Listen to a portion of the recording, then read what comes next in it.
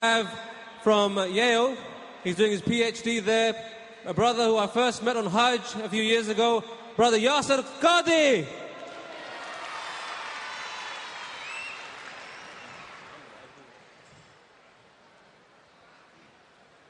Assalamu alaikum wa rahmatullahi wa barakatuh.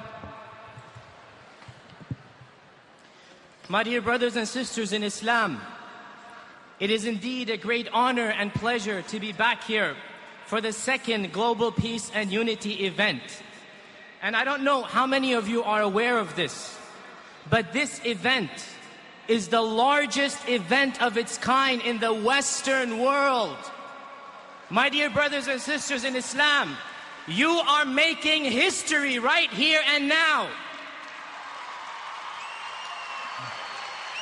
There is no other conference, auditorium, lecture that even gathers a fraction of the 30,000 Muslims that are sitting here today, much less all of the Muslims all over the world. So may Allah subhanahu wa ta'ala reward Islam Channel and all those who have made this effort into a reality. And of course, personally speaking, it's always a pleasure for me to come back to England, this great and beautiful country. The vibrancy and multiculturalism of England, the prevalence of the Muslim presence in this land, especially in London, is, I think, unparalleled in the Western world.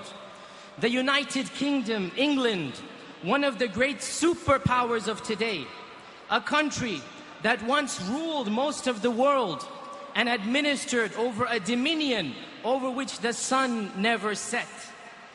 Yet I must confess that I was rather startled and surprised that last month this mighty superpower felt threatened. Last month a certain incident occurred where this huge and powerful nation felt endangered.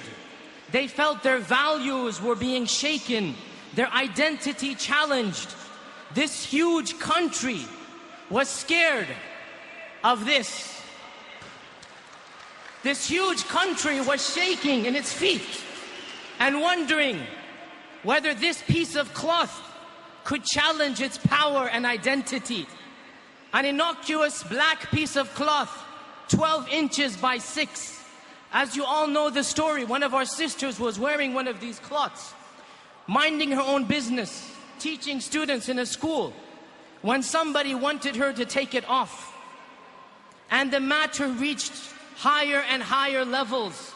The media got involved. In America, this was front page news. Ministers, even the Prime Minister himself, felt the need to comment on this cloth, saying that seeing the veil made him feel uncomfortable. This thing makes him feel uncomfortable. And you know, what's even more sad is that some countries, including France and the Netherlands, felt so threatened by this piece of cloth that they had to convene a gathering of ministers and pass a law prohibiting our sisters from wearing the niqab or even the hijab. And correct me if I'm wrong here, but the way I see it is that if you feel threatened by this piece of cloth, if you think that this is shaking your identity and challenging who you are, then I think that that shows your own prejudices and your own fears and your own xenophobia and your own hatred of our religion. This recent fiasco that occurred here and similar fiascos that occur around the rest of the world really and truly brings to mind a very important question. And that is that what should we as Muslims do in the face of all of this xenophobia, in the face of all of these attacks, some of them much worse than this? What is happening in Abu Ghraib and Guantanamo and Iraq and Palestine? What do we do with all of these issues, all of these scenarios, one after the other, which only makes us more depressed? We turn on the news, we surf the internet, we open the newspapers, all we see are Muslims in the headlines, usually in very negative ways. So what do I do, what do you do to counter-react all of this that is occurring? Muslims react in various ways. Some Muslims, a very, very, very small minority, very rare, react to such hatred and violence with hatred and violence. They react to such xenophobia and anger with militancy and extremism. And we saw the evil effects of this type of reaction on the 7/7 London bombings. And this type of reaction, not only is it un-Islamic, it is also foolish and counterproductive. It is un-Islamic because there is no religion on the face of this earth, especially the religion of mercy and the Prophet of mercy, that allows you to go indiscriminately killing civilians and women and children and people who have nothing to do with anything that is happening in the Muslim world. But it is also foolish. It is foolish because it is counterproductive. 5 Muslims or 10 Muslims do a militant crime, an evil crime, and 5 million or 10 million Muslims suffer as a result. Laws are passed, extradition treaties are enacted, the civil rights are stripped away more, and who suffers in the end? We suffer sitting here today. So this is one extreme reaction, and this is incorrect. The other extreme on the opposite side of the spectrum is pure apathy, nothing. We think the situation of the ummah is so hopeless, there's nothing I can do. What can I do? One person against an entire national, international forces, intellectual, psychological, militant, all of them have gathered. What can I possibly do? And so this person throws in the towel and says, there's nothing I can do to cause a change. But this attitude, O Muslim, this attitude, not only is it pessimism, it is defeatism of the worst kind. And whoever answers this question in such a manner is simply not conforming to the rules of Islam and the power of Iman. A Muslim is never pessimistic. A Muslim by nature is optimistic, proactive. He sees what change he can do. A Muslim realizes that everything is in the hands of Allah and not a leaf falls except with His will and pleasure. So a Muslim by nature is optimistic. And let me reassure you here, O Muslims, that there is no need for pessimism. That the future is indeed for our religion, no matter what anybody else does about it. And this is not an idle slogan or a cliched catchphrase. It is a promise from Allah and His Messenger. For Allah says in the Quran, يُرِيدُونَ لِيُطْفِئُوا نُورَ اللَّهِ بِأَفْوَاهِهِمْ. They want to extinguish the light of Allah with their tongues and mouths. But Allah has refused except to perfect His light, even if everybody else hates that to happen. So we have Allah's promise on our side. But that still leaves us the question, what do I do? Yet a third response, there's militancy, there's apathy. The third response, some people say, let us wait for some great Muslim ruler, a leader. Let us wait for Khalid ibn al-Walid or Salah ad-Din al-Ayyubi. Let us wait for the Mahdi himself. And when he comes, everything will be solved. But even this response is foolish. Because you shift the responsibility from yourself to some mythical knight in shining armor who may or may not come. The answer to this response, the answer to this question, O Muslims, is quite simple.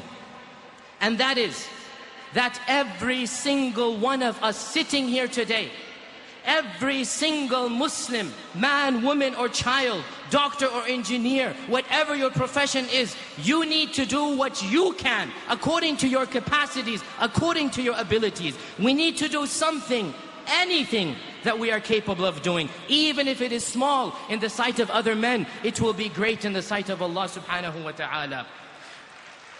O Muslim, do not trivialize your role. Every one of us has a role to play. Who knows what you will do? Who knows what change you will cause?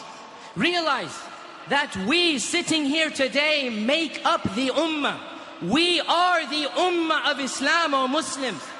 We cannot shift responsibility to another person, another being. Put together when we collaborate, then and only then will a change come about. Let me give you an analogy, O Muslims. Imagine that this entire hall was plunged into darkness, sheer and pitch darkness. Somebody might think, what can I do to bring about the light? I don't know. I don't know where the switches are, the electricity are, and they remain in the dark.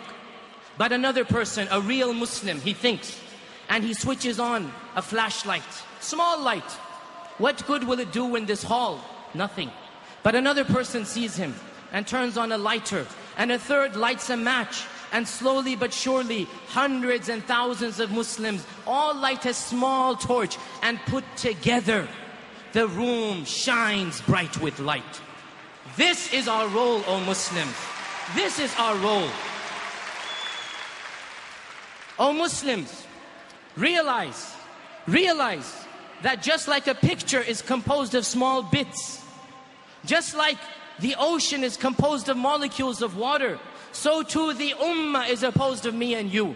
The ummah is composed of me and you. We are all bricks in the ummah. When we strengthen one brick, the entire structure becomes solid. Therefore, O Muslims, what we must do to face this challenge is to better our own lives, to come closer to Allah subhanahu wa ta'ala, to realize that we are a part of this big puzzle. And until I change for the better and you change for the better, nothing will change for the better. Allah subhanahu wa ta'ala says in the Quran, إِنَّ اللَّهَ لَا يُغَيِّرُ مَا بِقَوْمٍ حَتَّى يُغَيِّرُ مَا بِأَنفُسِهِمْ. Verily, Allah does not change the state of a nation until they change what is in themselves. Change begins here. Change begins with me. Change begins with you. When we all change, the ummah will change. My brothers and sisters in Islam, much is going on in the world today. But remember that the life of this world is temporary and transient, and the real life is the life of the hereafter. And remember too, O Muslims, that Allah does not burden a soul with more than it can bear. Therefore, O Muslims, be Muslims, not in name, but in action and belief. Be real Muslims, not passport Muslims. Be Muslims in your belief and faith, and be Muslims in your worship of Allah. And this is what Allah subhanahu wa ta'ala wants us to do. This is all you need to do. This is all the ummah wants for you. I pray that Allah subhanahu wa ta'ala grants us all peace and harmony. And I hope to see you all next year. And until then, may the peace and blessings of Allah subhanahu wa ta'ala encompass us all. Wassalamu alaikum wa rahmatullahi wa barakatuhu. Jazakallah khair, Brother Yasir Qadhi.